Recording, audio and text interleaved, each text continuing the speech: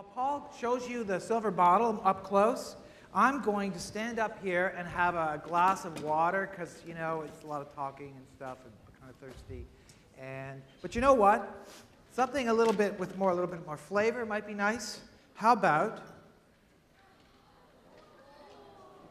we'll call that a, I don't know, raspberry drink. How about that? Something like that. But you know, I've been reading lately about bone density and such and calcium. Maybe I should have, instead, a glass of milk. But you know what? What I would really like is, we'll call that some 7-Up, okay?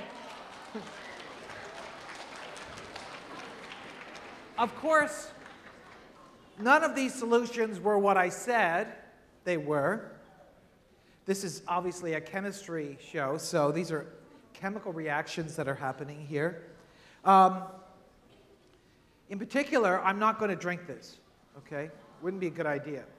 Aside from the fact that there was concentrated HCl, which is no longer concentrated, but still, there was HCl in there, this acidic solution. I don't really want to drink that. But aside from that, you might be wondering about this color here, the pink.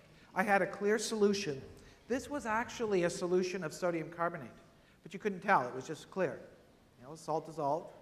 But it's a basic solution because carbonate is a weak base. And when I poured it into this glass had in it a few drops of phenolphthalein. Anybody know what phenolphthalein is? It's an indicator. When you pour a basic solution into this, or put a few drops of phenolphthalein in a basic solution, it turns pink.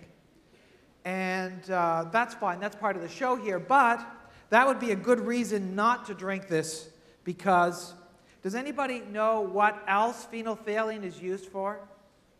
Yes? A laxative. Very good. Okay, we'll have to get a shirt out to you, okay?